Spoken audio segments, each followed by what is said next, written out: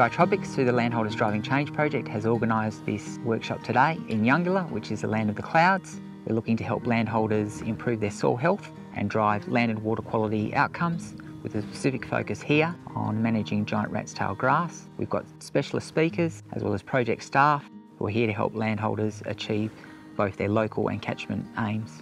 When I first talk to people about fertilising GRT, they think, well, you'll have GRT 15 feet tall. But the actual opposite happens. If you've got animals present, because you change the protein from about 5% to about 10%, you change the digestibility from about 35% to say 55%, suddenly they chew it. Coming from Collinsville, I had no idea what rat's tail even was when we come here. It was pretty heavy with lantana tobacco and all that, and I didn't even focus on the rat's tail. And you clearly see it sort of got fairly out of hand with us. We done a fair few things, but I've sort of looking back now, I think a lot of the things we've done were just sort of wrong, wasted a lot of money on things that were totally unnecessary. I suppose we know all the things not to do now. So I was basically here to give an overall talk about what GRT actually is as an actual weed, and then to try and explain the different perspective that I have on how you can manage it. GRT is an actual grass which grows amongst grasses. It is particularly invasive. We know a lot more about the botany of it, but because it is a grazing type weed, I thought I would try to explore about 8 years ago the options of using the livestock themselves to manage the weed as opposed to a herbicide.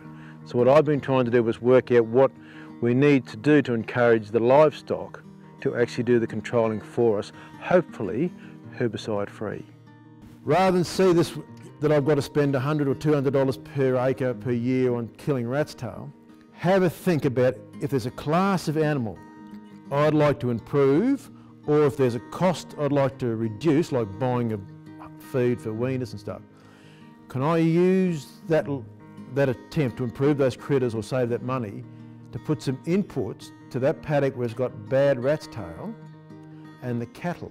What John has said today has really made some sense. We've put that much into poisoning and that and sort of seemed to have got nowhere, but that soil quality, looking after that and using the animal cattle to do a bit of work for us, I think sounds really good. Work on that intensive cell grazing and looking after the soil. When we came up here from the inland country, they said there is a bit of rat's tail, and we just thought, okay, we'll treat it like ruthenium and just a quick spray and that's gone. But didn't realise what it was or how bad a weed it is, and then it just explodes. Took a bit to sink in my head about feeding it instead of killing it. And yeah, it makes sense what he's saying, but yeah, improve your pasture and everything at the same time, yeah. I thought it was really good that we're kind of focusing on good grazing management practices as opposed to just going to chemicals as a first line of attack on GRT. Some of these places that are overrun with it, they have to actually graze them. And so I think by doing that rotational grazing, getting the cattle in while it's short and still palatable to them and got some level of protein, and if they're rotating properly, there's still some substance in it for the cattle. And then in turn, you know, your other grasses are going to come through. Soil health and pasture management is crucial to managing this weed. What they're finding more and more is that really an integrated grazing management is the way forward to reduce numbers and also make it cost effective, because every bit of money they spend on soil health and pasture management delivers more than just spending it on chemical.